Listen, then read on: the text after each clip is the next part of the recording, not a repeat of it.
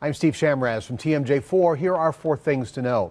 The first case of coronavirus in Wisconsin has been confirmed. The patient lives in Dane County. They recently traveled to Beijing for Lunar New Year, where they came in contact with someone with coronavirus. Madison's mayor says the person in question went right from the airport to UW Hospital, where they were diagnosed. There's a new partnership in Milwaukee County aimed at making public transportation more accessible to the blind and the visually impaired.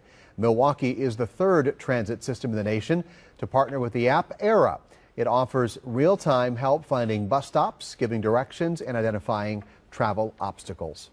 A McDonald's fan favorite will be back. The Shamrock Shake returns February 19th.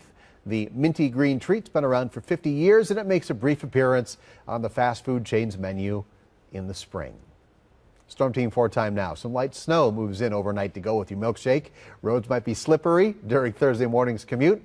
On and off snow likely through the day. No more than 2 inches in Milwaukee. You'll see more to the south and less to the north. That's 4 things to know from TMJ4. I'm Steve Shamraz.